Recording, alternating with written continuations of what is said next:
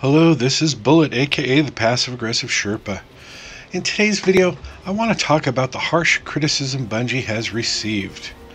I just read an article by Paul Tassi titled, "I'm worried about Destiny 2, but I'm more worried about Bungie."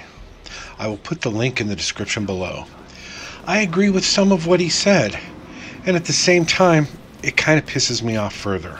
Not at him, but at the sentiment in general. Here's the thing. Bungie has made a ton of promises to the community, and they failed on delivering most of them. It seems like every single week there's something else they screwed up, and I'm tired of it. I saw all of this from the beta release back in July. I had hoped that I was wrong, and I was about a couple of things, but they were minor things, like I didn't like failsafe in the beta. I thought, if there's no backstory explaining why this character is so annoying, I probably will stop playing the game. Well, there was a backstory, and I thought it was touching and well done. But on the other hand, I knew that 4v4 Crucible was going to suck, and it did. It's at best now tolerable, and it was a little better when they brought back Mayhem, but even that was nearly ruined by the Warlock glitch that allowed every Warlock to have an unlimited super. Here's the thing, I understand that some of Bungie works very hard. They probably all do. But it's really hard not to call them lazy when Destiny 2 is what it is because they felt making quests was too hard. So instead, they put all that great content behind a paywall. How am I not supposed to call that lazy? That's pretty much the definition of the word. Their game was in shambles, but they couldn't be bothered to work on it because of the winter holiday. Look, I'm glad they got to spend time with their families.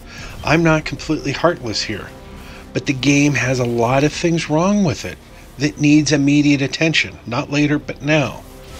They plan to release the Dawning and take a vacation. That probably would have been okay. I'm sure it was much needed, but the Dawning was mostly a sham. It was all content, again, hidden behind a paywall. And to top it all off, the one big thing in the Dawning, the Return of Mayhem, and it's broken. And they still just left it there to rot. We were the ones stuck with it. But as I've said before, I didn't want them working through their winter break. I wanted them to want to work through it. I wanted them to care enough about the game to start fixing it.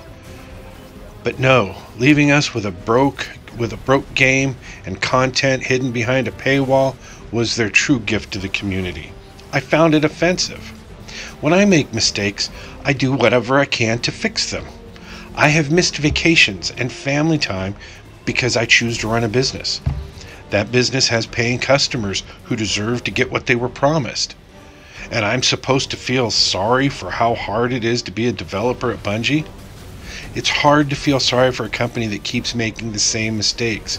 Some of these mistakes are horrible. The excuses mean very little.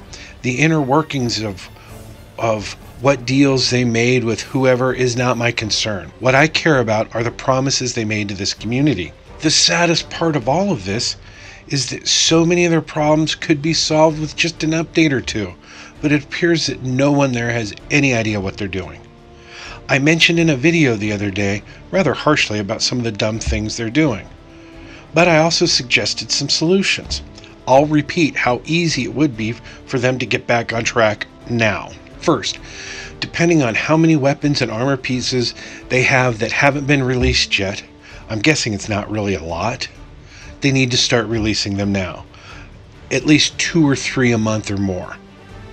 Second, take several of those exotics that I'm sure they've been saving up for later release and make them part of the new, and add them into the game as new quests.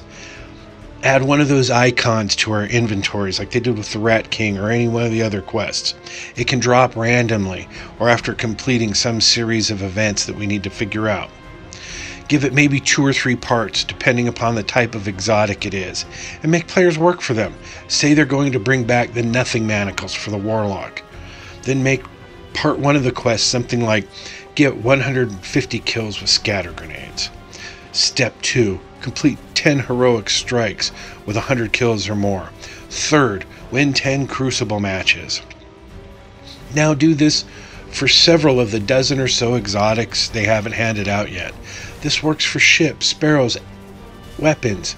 This keeps us going. This gives us new content, something to grind for. Now, while we're busy grinding and trying how to figure out how to make these quests drop, Bungie can take its time to get to work on the updates they want to do. I understand this may screw up the plan to add this gear later. Well, it's going to take a while for us to get through these quests. Have a team start working on new gear. We don't need a lot. 4 or 5 exotics with each expansion. That can't be too hard. And a few legendary items that can be sprinkled here and there each expansion and season isn't too much to ask. Nightfall, I've said it before, I'll say it again. They're making solving this issue too complicated. It's not that difficult. Here's how it can be solved. Normal mode, 30 minutes. Prestige, 15. Add back the scoring. That's fine. I'll support that. These time modes make some people happy. Scoring makes other people happy. Problem solved. Crucible, bring back 6v6 as proposed. Allow for more game mode choices. Rotate them if you want, like was done in Destiny. Once that is done, we can live with it for a while until the other changes mentioned in the developer update can be done. I got nothing for the raids. I don't do them. This isn't my area of expertise. Talk to raiders, see what they want, and then do the most suggested stuff. Again, problem solved. Most of this stuff can be done within a week or two.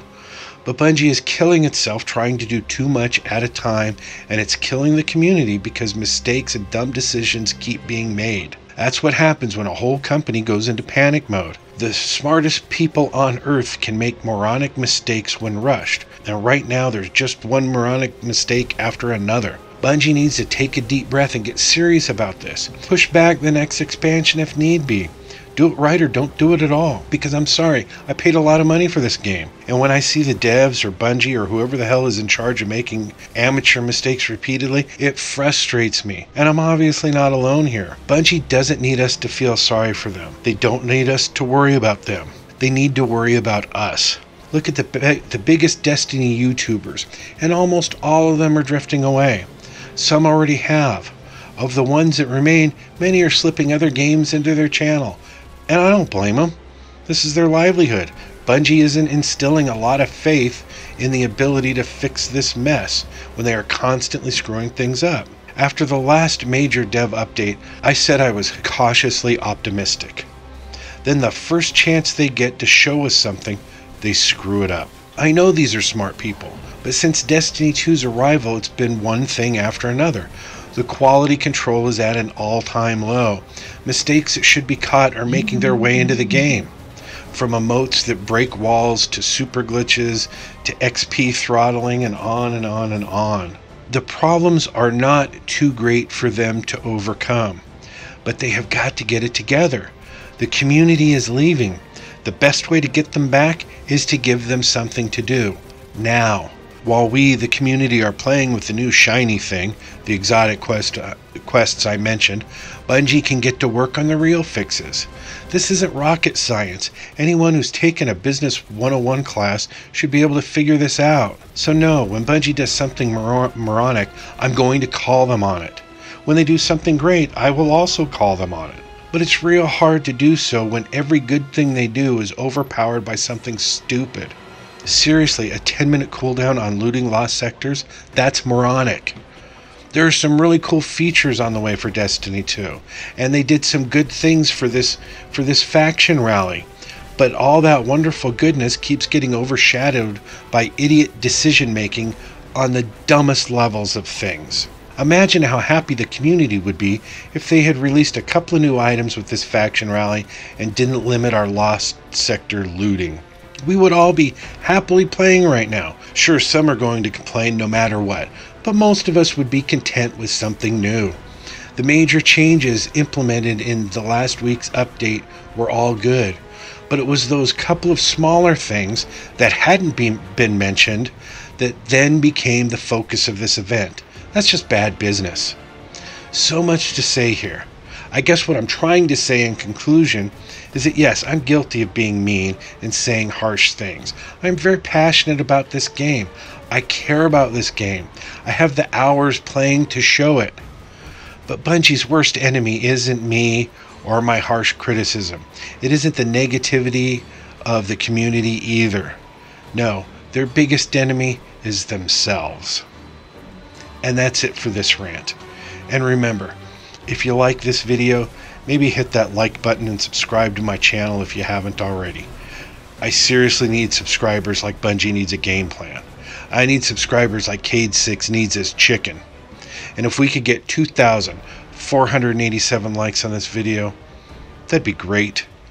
Thanks for watching.